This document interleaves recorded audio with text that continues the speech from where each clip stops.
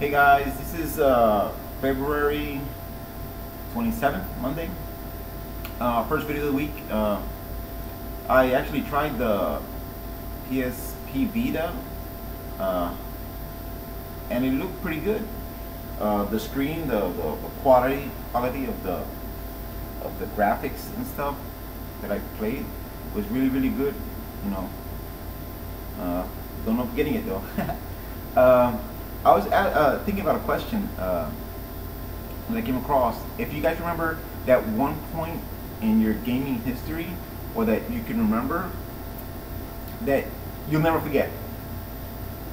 Like, I remember as a kid playing Defender, let's say, that game. And it's like a turning point in gaming, like leading me towards gaming, or finishing a game. It's just something that you've done that you'll never forget. In that, like, you can finish 100 games, but maybe you finished one that you like. That's the one I cherish, or I'm proud of. Or maybe you back home when you were a kid, you were playing like an arcade game or machine, and you completed a quest or something. And you'll never forget that point in your gaming history.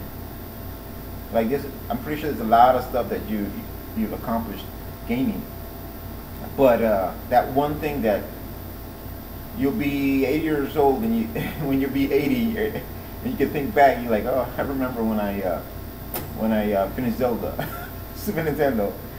What's your gaming thing, like your